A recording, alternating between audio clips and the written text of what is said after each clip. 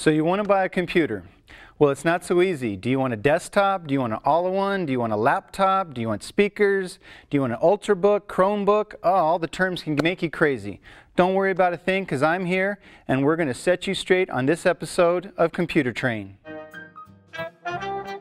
It's time for Computer Train, the weekly TV program that trains you how to use your computer, with your host, El Paso Community College faculty member Russ Myers. Well, you come time, now you have some money and you want to buy a computer, and you go into one of these mega boxes like Best Buy or Sam's and you want to buy a computer. Well, it's not that easy, especially in today's world. There's lots and lots and lots of devices, especially quote-unquote what make up a computer. So what I'm going to try to do today is give you some of the buzzwords and some of the things that I recommend that you look for before you make the purchase. First thing we're going to look at is what are the different words where we talk about computer. So we're going to take a look at different types of devices, and I'm going to try to show you the terminology a little bit, some of which they come up with new words every day that I have to get used to. So what are the type of computer devices that we're talking about? First one is pretty straightforward, that we've all known for quite some time. The modern desktop really came into existence and being used by the masses around 1984. So the typical desktop is the one we're all familiar with. It has the monitor, the keyboard. We have one of these which is called a tower, and then we have speakers, a mouse, your typical kind of things. One of the nice things that's come out in recent technology for desktops is this concept called all-in-ones. What you have with an all-in-one is you still have the keyboard, but everything else related to computer, there's no tower, there's no speakers, everything else is built into the monitor. Okay, it's all in one device. Good thing about that is it helps you unclutter your desk. There's no tower to put under your desk or anything like that. The only bad thing about all-in-ones that I don't quite like is if that device goes down for any reason, essentially all devices are down. So you have to kind of make some determination there. One of the things that came out after desktops, obviously, that you may have used is laptops. Great thing about laptops is their portability. I'm not fixed on one desk. I can pick it up and take it with me. One of the bad things about the early desktops, of course, were that they were quite heavy. So now there's a large group of categories related to different types of quote-unquote computer devices. So I'll throw some of the names out there.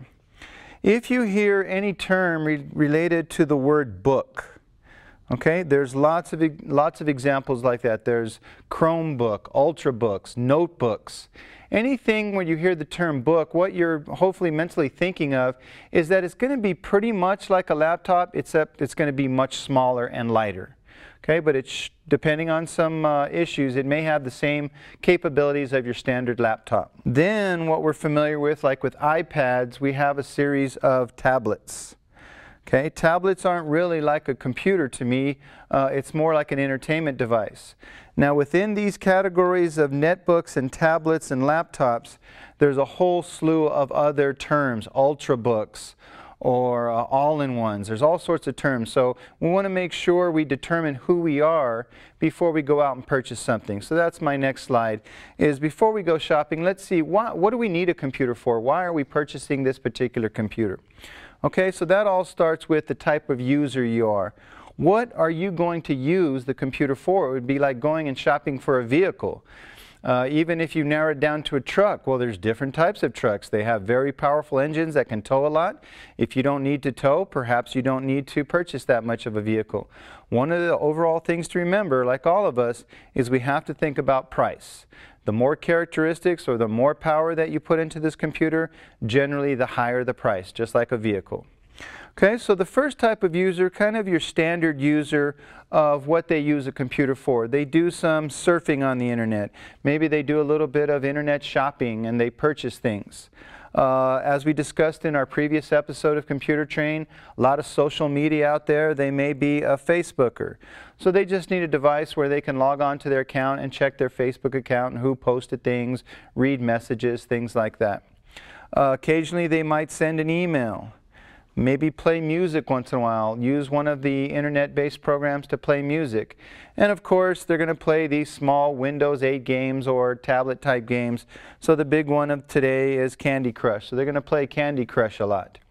If you're that type of user, you don't necessarily need a full-powered machine. Once again, like a truck, you don't need a truck that can pull a 20,000-pound trailer. There's no reason to purchase that.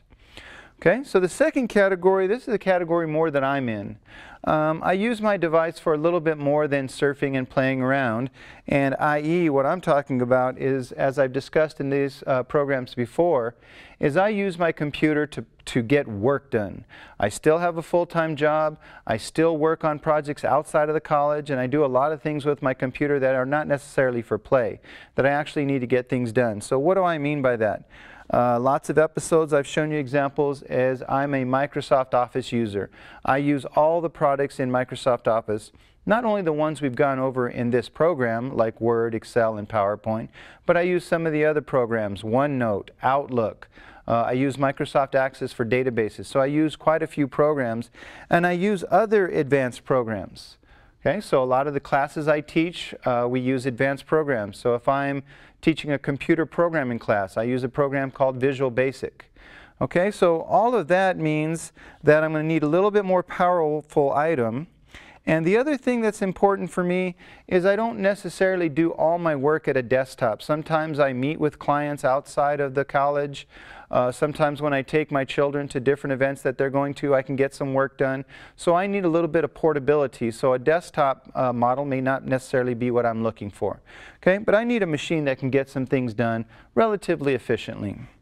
Okay, the last category, joking around a little bit, this is the gamer. I live in my parents' basement, and I'm playing high-end graphic internet-based computer games like Worlds of War, Warcraft, or something like that, where I'm interacting with all these people playing these high-end graphic games. If you're a person like that, you're going to need a relatively fast, powerful computer, and then you have to start looking at other things like graphics. Whereas the normal user, any of the monitors that you see on when you go into a store are fine. But if you're going to be a high-end gamer, now you have to think about monitor issues. All right, so that's the first question that you need to do is, define yourself and what are you going to use the computer for. Then when we go shopping, there's some key components of the computer that you might look for. Again, using the analogy of buying a car is, okay, when I buy a car, there's different engines I can get. Do I need the V8, which is very powerful, or can I get a V4? Once again, within those, there's pricing that's going to affect me. So I'm going to give you some key things to think about. So what we want to do now is know some of the components that make up these computers and make them run. I don't want to get into too geeky a level here. I want to keep it pretty straightforward, but there are a couple of terms that we need to learn that I've actually discussed in computer training in previous episodes, but now it's directly related to purchasing some type of computer device. First thing we have to think of is the hard drive. In previous episodes I talked about where we store our files and our pictures and music. Those are called drives. So the hard drive is the one internal to the machine. There's two essential kinds of drives. Okay, so if you're looking at an advertisement in the paper at Walmart or something like that, one of the initials you'll see is HDD. This is hard disk drive. This is a little bit older technology, but it's tried and true, and of course it's least expensive. The HDD drive is the one that's going to be inside that is in your desktop. Okay? Now with portability, those drives were kind of heavy, so the technology has advanced a little bit. And another type of drive they come up with is SDD, solid state drive. The key difference between these two types of drives is the hard drive is still physical. There's physical platters that are spinning to get our data. The solid state drive, although not quite like your USB drive, it's in the same genre about electronics. Things are electronically stored. Okay, since things are electronically stored, SDD drives, of course, are much faster. We don't have to spin disks to get to our data. Of course, if you want faster, what are we looking at here? Dollar signs. Okay? So as you get to smaller devices, if you go from a desktop to an Ultrabook, which is very light, there's not usually going to be a hard drive anymore. There's going to be an SDD drive. Okay? So once again, those smaller devices, because we have to miniaturize everything, those are going to be higher in price in general. Okay, so once again, you got to do a comparison. HDD drive is going to be the least expensive, give you the most amount of data storage for your money. One thing that I've noticed that as it comes up is I've seen some computers that have combo. They actually have both drives. And what they're trying to accomplish there is all of the files related to booting the computer that we've talked about before when you first turn on the computer, all of those files are stored on a very small SDD drive. Once again, they're very fast, so when they talk about this computer boots in less than a minute, one of the ways that they got that to happen was they took all of those files off of the hard drive and put them on this more electronic drive. And then as you use the device, as you work in Word or Excel or whatever you're going to do in the computer, and you need to save files, you store those on your regular hard drive. So it's kind of the best of both worlds. Once again, all of these different examples are going to relate to pricing.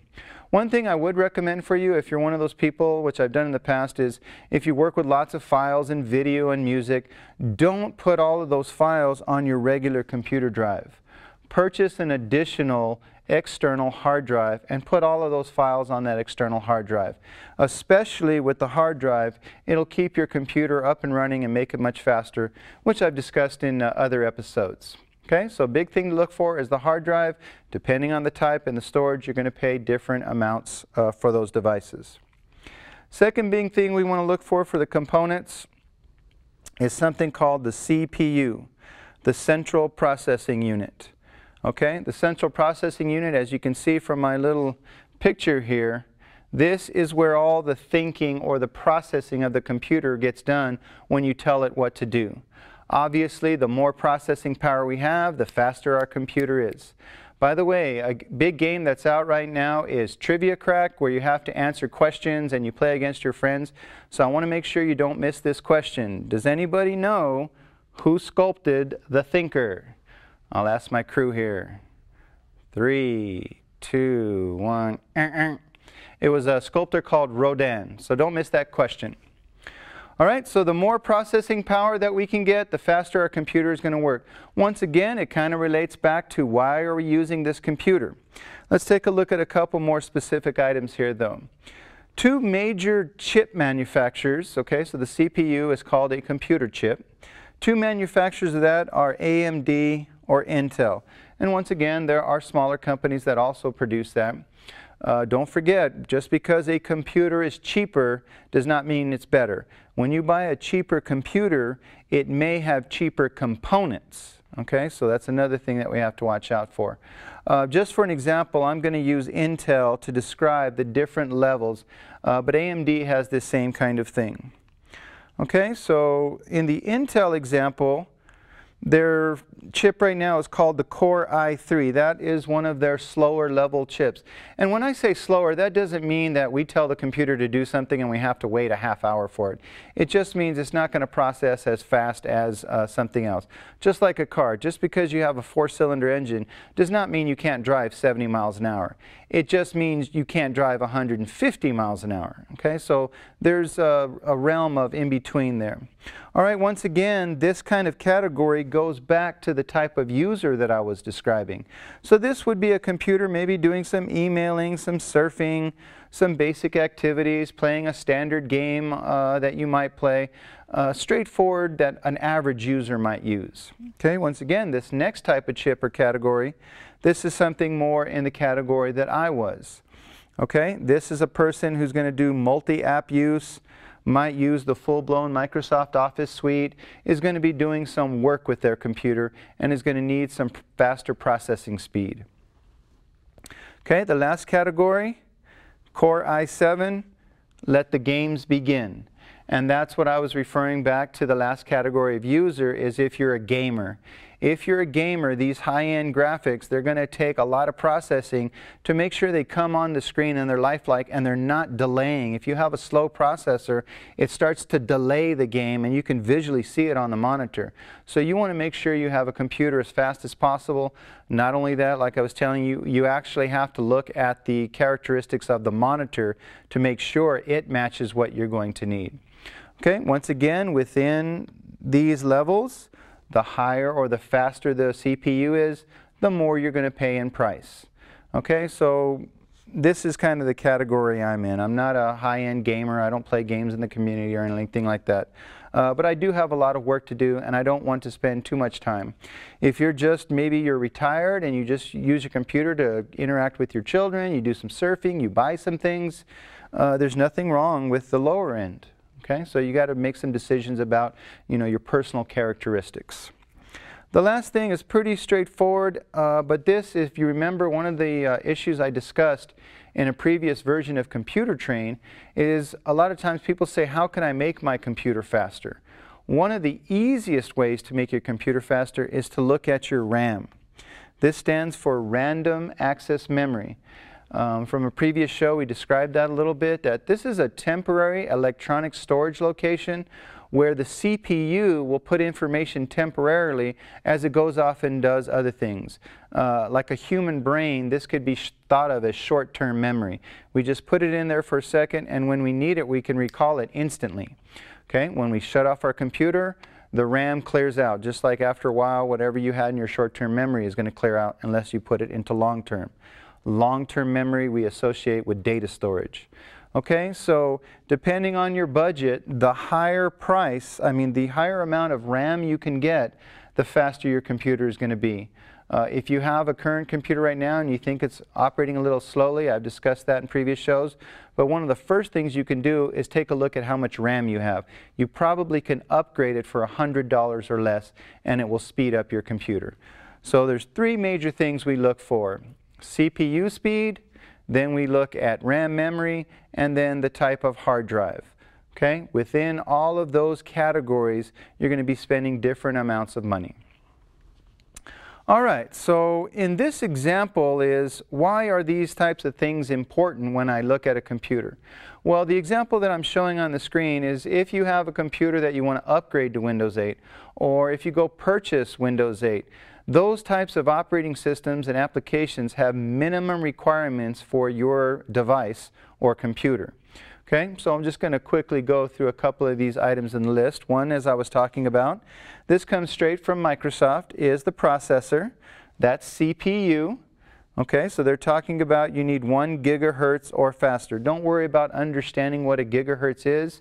Just look for that number, 1 gigahertz or more. I just talked about RAM memory. 1 gigabyte. Okay. Once again, these are the bare bone minimums. I would definitely get more than that. On my previous slide, I just said my minimum would be get 4 gigabytes minimum of RAM. Okay. They talk about hard drive space. You need at least 16 gigabytes of hard drive space to store Windows.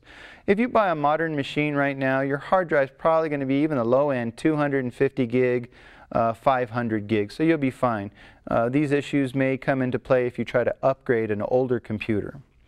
Okay, and then here's where I was talking about, this is all talking about the gamings. If you're into gaming, you have to specifically look at your monitor, which is called graphics. You need a specific graphics card. One of the things I did like about this list, again related to the type of device you need, is this part about touch. Okay, Windows 8 and Microsoft Office 13 were specifically designed to work with touch devices like tablets. Okay, so if that's something that interests you and you want to be able to do that, which I believe you do want to, because that's what I recommend, is you make sure you look for a device that has touch. If it does not have touch, then any program, Windows or anything, you will not be able to do that, like your smartphone has touch capability. If you want that on your other device, then you have to look for that. All right, so I brought up a website that's going to help me make decisions, and it's going to show you some of the things that I've discussed. I'm using a website from Microsoft, but there's lots of websites out there.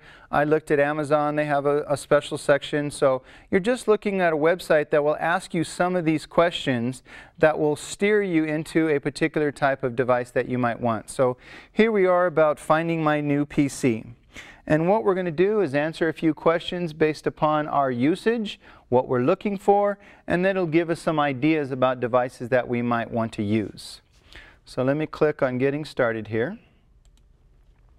All right, so the first question was one of the ones that I referenced a second ago about the portability. How portable do you need your PC? So some of the answers here, I don't really need to be that portable. I mostly use my computer at home. Okay, second one is, I sometimes take it with me. Okay, and the last one is that I'm always on the go, so I need to have it super portable. So some of those questions probably are going to deal with weight. If you need something super portable, you go on airplanes, you do traveling, and you always need a computer, they're probably going to recommend you need something smaller. If you're doing most of your work at home, they're probably going to show you some desktop models because you're staying at home and you don't need to take it with you. I'll go ahead and answer the second one. This is kind of like me. I do a lot of work at home, but I obviously sometimes take it with me. So I'm going to answer that second one. Okay, this was talking about the kind of CPU power. How powerful do you need your PC or tablet to be? I need plenty of power for programs like Photoshop, Illustrator, and AutoCAD. Okay, so as far as programs go, these are very CPU intensive programs. These are very high-end programs. I don't use programs like these. I do use a little bit of Photoshop, but not much. The next one is powerful enough for email, web surfing, and programs like that come in Microsoft Office. That's probably more my category. And then I don't need it too powerful. Once again, I'm a standard user maybe. I do a little surfing, I do some email, and I check my Facebook account. Okay, so once again, I'm going to pick that middle one. I need a decently powerful. I don't need to do, 500 miles an hour. Okay, so are you into editing movies or photos? Okay, so it says I watch a lot of photos in HD, that's high definition. Anytime you see high definition, that means we're going to need a little bit more power. I edit photos, I edit my own videos. And this one again, this editing videos one, this is going to be another high-end graphic program that you're going to need some power. This one is I have a large collection of movies and photos that I've used several times a week. And this one, the last one, I sometimes watch things on YouTube and look at photos. Once again, as far as editing, I don't personally do too much of that. I have friends that do that. I definitely do watch movies. I YouTube things. I instruct my students. Sometimes there's lots of great YouTube videos related to computer skills. So I'm going to pick the third one on this one. I don't watch too many, digital movies on my laptop. Obviously, I have a television at home that I do that. And when I travel, I use this old technology that a lot of people forgot and are not familiar with, but I read a book. Okay, last one is, do you play games on your PC? Once again, when we say games, you have to differentiate what kind of games we're talking about. Are we talking about, poker or Candy Crush or Trivia Crack? Or are we talking about high-end graphical war games? Okay, you can't just use the term games there. So let's see what the categories are they say. It says, I love PC games, especially one with detailed graphics like Call of Duty. Okay, I generally do not play games like that. Sometimes I play casual games like Angry Birds, Fruit Ninja, Bejeweled, Candy Crush, things like that. No, I really don't play games. I'm kind of in the middle category. I don't play a lot of games. Once again, I use a computer for work. But once in a while, my friends will drag me in. Like I definitely like this Trivia Crack one because at least it asks you questions and make you think. I do not like games, excuse me. I do not like games like Candy Crush where you're just, pressing things and making things fall. That's kind of a mindless game to me. So I'm going to pick that middle one. I know I just offended everybody. I'm sorry. All right, do I use your PC for work? Well, we already said that I definitely do that. Let's look at the categories. All the time. My work requires a PC that can run heavy-duty programs like Photoshop, QuickBooks. I'm not really in, again, with these high-end graphical programs. So one of the things that you have to think about, if you have a computer right now and you go purchase one, take a look at the system requirements. Okay, second one is often. I keep my calendar projects organized with Microsoft Office. That's me. Okay, not really. I mostly use my PC for entertainment. Facebook, surfing, playing a little game here. So I'm in the middle category. Okay, here's the important part, right? Anytime we purchase any high-end item, we got to talk about money. What is your budget for a new tablet or PC? Okay, so if you say that you're a gamer and you do all this heavy-duty stuff and you tell it you want a system under $400, it probably is not going to come up with anything. As you start adding the capabilities and you get faster and more powerful, you're going to need a faster machine, which means more money. Okay, I'm probably, I'd like to keep it under 800, maybe a little bit over 800, I'm not quite sure. So I'm going to say a little bit over 800. Okay, the college is buying it anyway, so I should say over 800. Oop, I hope my boss didn't hear that.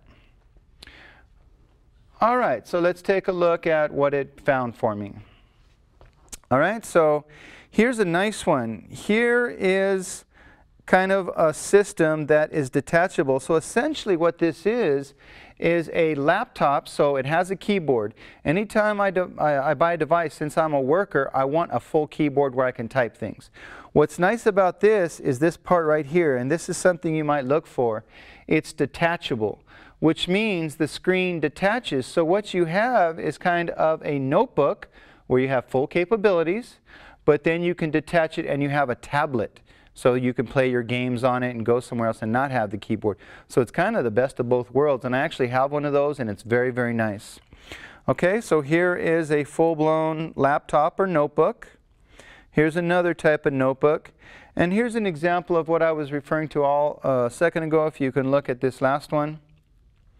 This is an all-in-one. So notice there's no tower like I showed you before. There are no speakers. Everything that you need is contained in there. It's not really portable because usually the screens in an all-in-one, you get a pretty large screen, so you don't want to be carrying that. That's more like a desktop model, but everything is compacted into one. The other thing that I would recommend that you look for is, for me, I need a place to plug in my flash drive. I do a lot of work with different types of people. I teach classes, and my flash drive has all the data that I need, so I need that portable. So one of the things you might look for is USB ports. You're not going to find those on the smaller devices that are kind of what we call netbooks, which are to surf the internet. So I hope I've cleared some of those issues out for you. Make sure you get a little bit more specific when you look for a computer. And when you get it, let me know and I'll help you use it on the next episode of Computer Train.